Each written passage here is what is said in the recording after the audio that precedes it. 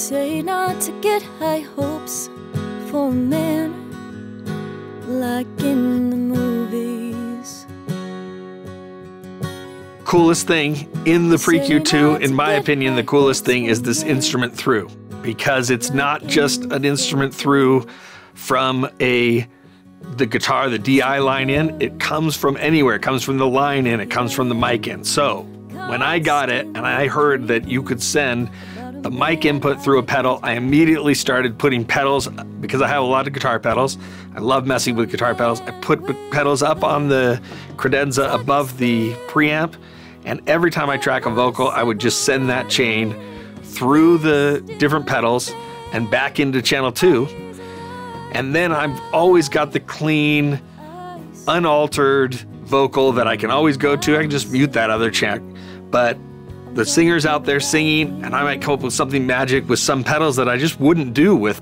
You do different things with actual knobs, with analog gear than you do with plugins. And so I'd come up with something else, and then I could tuck it under and give it to the vocalist, or keep it separate for myself to just be kind of inspiring. And that alone was just a whole new thing. I don't have any other piece of gear that does that.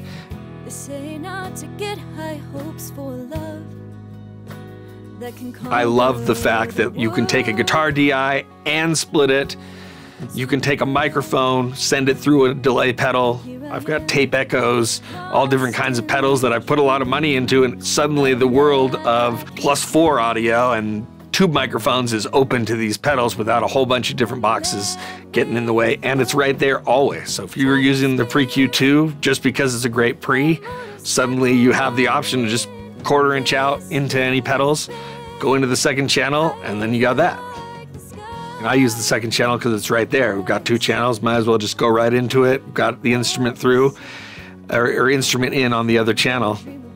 And then it's great because then you also have the EQs there. You can boost the low end, you can boost the high end on that second chain that you have going. And you can give that airband. We were doing it with the guitar earlier, I took that airband all the way down to 2.5 to really get into some of those more mid-range guitar frequencies, and kicked it up a lot, and the guitar player was really loving that.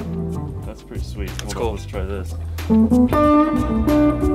When we first had the PREQ2 in, we set up a number of different direct boxes. The truth is, I've been, maybe because of the literal size or cost of some of these other direct boxes that are fantastic, I've been using those almost exclusively, and I've kind of shied away from the DI input that you'll find on the front of some gear. So we decided, let's go through its paces, you know, and set up every DI, and we put a bass guitar into each one and listen to the output. And I was really floored. I think we all were really floored by just the quality of the DI. I mean, I think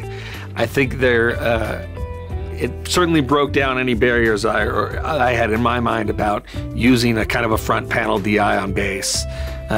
It was so clean, and I guess it has to do with the speed of the preamp or